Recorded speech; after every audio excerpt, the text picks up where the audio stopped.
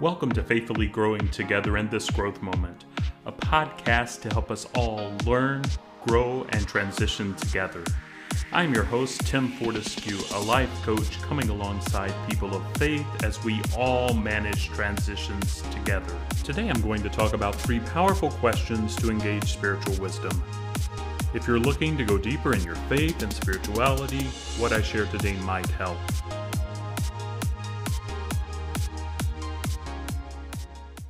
I trust that you've had a good week. Before I get into today's content, I'd like to do an exercise that I often start my coaching sessions with. I like to ask clients, what are your wins and shares? And I get my clients to pause for a minute because I've found that we all need to stop and breathe sometimes throughout the day. And out of that pause, we can ask, what were your wins and shares this week? What has gone well? What would you like to share about? So I ask that to you today. What has gone well for you this week? For me, I'm grateful for a job that I can be flexible with and that I enjoy doing. And it's gone well, just the balance between family and work this week.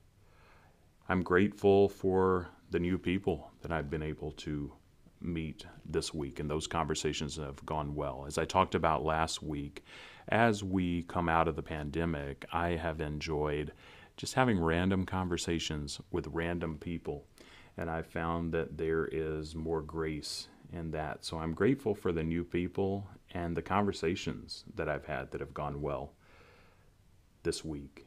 And so I invite you, before we begin, to take a minute. And if you don't do it now, later today, and just sit in some silence and think about your wins this week and share them with someone.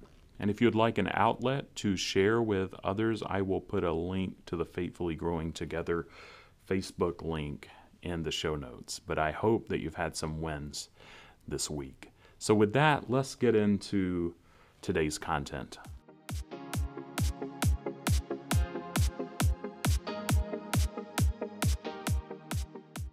If you're like me, it might be challenging at times to tap into your faith and inner spiritual wisdom.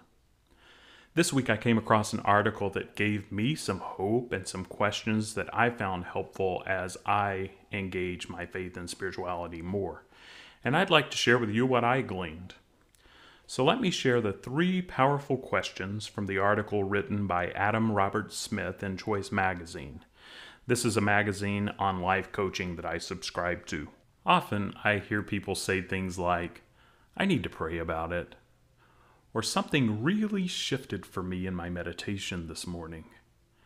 As a coach, I sometimes ask follow-up questions like, how is it with your soul? Or how do you aspire to be in this situation? Each of us makes meaning of the world from a variety of emotional and cognitive frameworks. We focus on achieving success, avoiding failure, and finding joy and life purpose, among others. Spiritual development and religious teachings also impact how we choose and pursue our goals. Asking questions can help us tap into spiritual wisdom so we can live an even more fulfilled life. So let's look at the 3 powerful questions that I got from the article. Number 1, how do you think the universe works? This points to the deeper question of what is your theology? This can include specific religious beliefs or more personal understandings.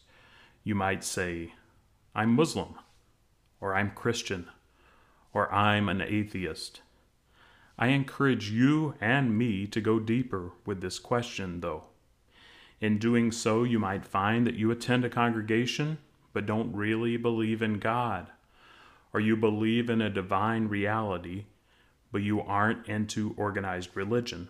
This question helps you understand your own unarticulated expectations of what the world will offer and how it will respond to you.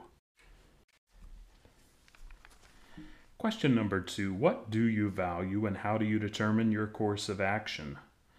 And on a deeper level, this is getting at what are your ethics?